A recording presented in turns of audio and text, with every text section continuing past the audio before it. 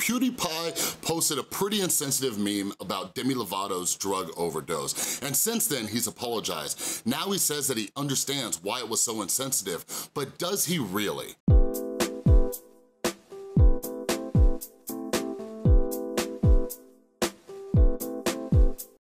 What is up, everybody? This is Chris from the Rewired Soul, where we talk about the problem, but focus on the solution.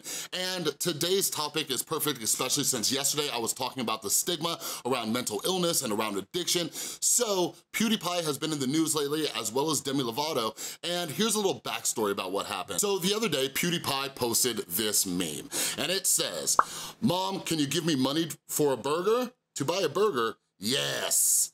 Actually buys heroin like a boss. All right, so PewDiePie posted that and the internet blew up, as it always does, and a bunch of news outlets and stuff covered it. And I think that news outlets, you know, they sensationalize everything and they make a much bigger deal out of everything than they need to, especially when it comes to PewDiePie. Anytime PewDiePie makes a wrong move, the media is all over it because he is the biggest YouTuber on the platform and he's an example of the platform as well as an example for a very young audience. So since then, PewDiePie took that meme down, he apologized, and then he released a video today.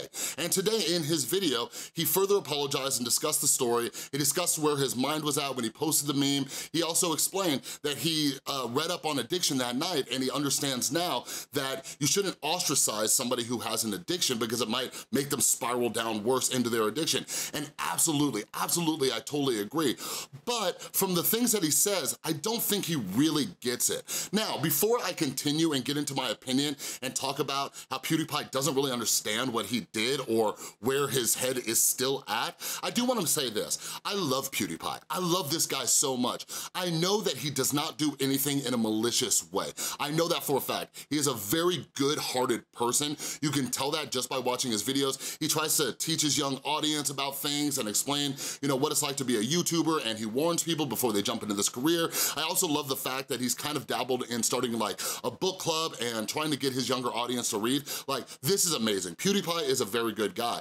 But when it comes to addiction, like, a lot of people are just ignorant. And this clip really explains how PewDiePie still doesn't really get it. Also, a lot of people are saying that I was making fun of mental health.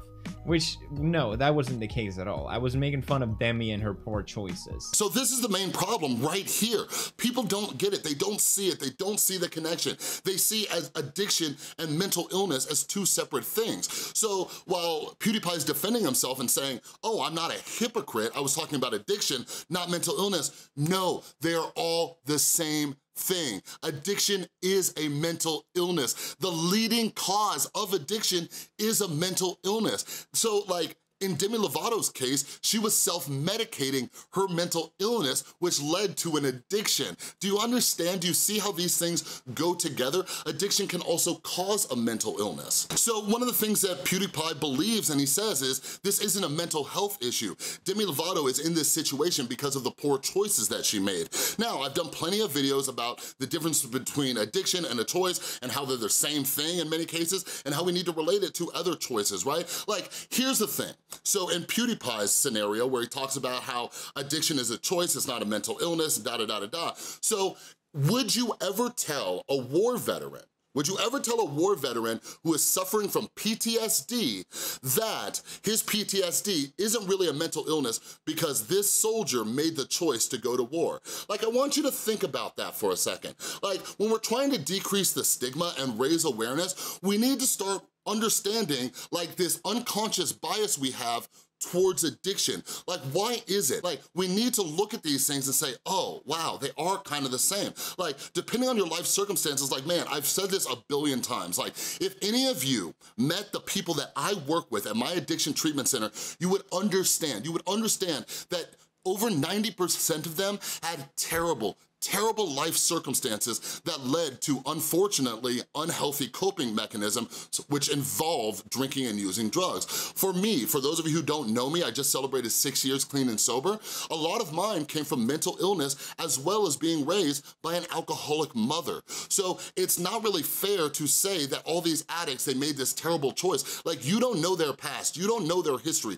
you don't know what they've been through. Like, it's really difficult to tell somebody who has had this traumatic traumatic childhood that, oh, you just made some bad choices in life. Now, something else that kind of rubbed me the wrong way about PewDiePie's quote-unquote apology is that as he's trying to get you to understand that he's trying to educate himself about addiction, which you can't do overnight by reading some articles online, by the way, he tries to say that the media is blowing this out of proportion, but then he goes on the defense and says, the media is saying I shouldn't do things like this because I have a young, impressionable audience, but then he shifts the blame over to Demi Lovato and he says, well, she has a young, impressionable audience. She's the one doing drugs. Shouldn't you be going after her for what she's doing? Like, let me make this very clear. This is not how you apologize. This is what we call the, but what about technique. Now, what I find really, really fascinating about this whole video that PewDiePie released today is that he segues from this straight into the new Casey Neistat and Logan Paul interview. And PewDiePie is unable to see the parallels between him defending himself and what Logan Paul's doing. And I think this clip is a pretty good example. There's a difference between culturally insensitive and insensitive. But it also doesn't matter. And you don't seem to understand why one is offensive anyway, so... So here's the thing, because I'm a fan of PewDiePie, because I watch a lot of PewDiePie's videos, I understand why PewDiePie doesn't see the parallel between what he's criticizing Logan Paul for and what he's actually doing when it comes to addiction, okay? So PewDiePie loves Japan. PewDiePie loves Japan, he loves Japanese culture. Whenever PewDiePie goes on vacation, first place on his list is Japan.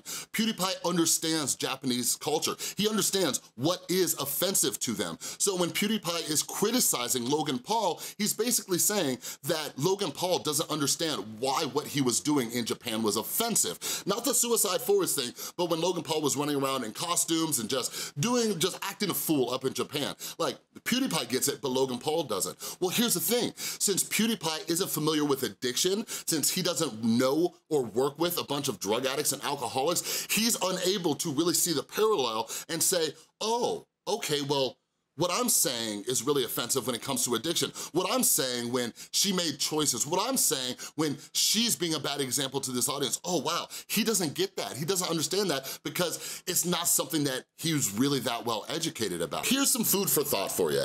Here is something I want you all to think about. So Logan Paul is out there trying to rebuild his name, rebuild his credibility, do a bunch of PR and stuff like that because of what happened in the Japanese Suicide Forest. He's trying to raise awareness about suicide and mental illness and things like that. And PewDiePie says that, you know, he advocates for mental illness and mental health. Something that PewDiePie has done is he talked about the Nicole Arbor video. Well, let's take a look at the statistics. So in the United States alone, 44,000 people each year die from suicide.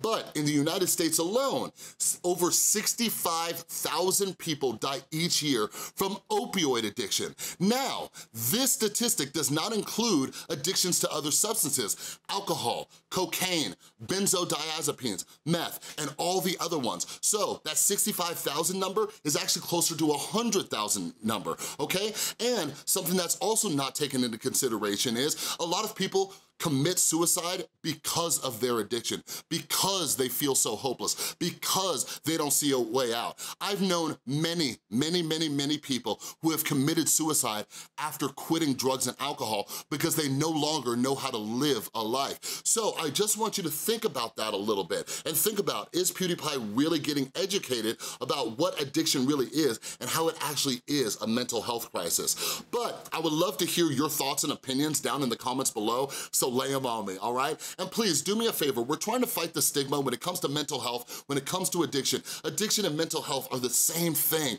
all right? So do me a favor and share this video. Let's educate the world together, all right? But anyways, if you like this video, please give it a thumbs up. And if you are new here, I'm always making videos to help you out with your mental health. Click that little round subscribe button.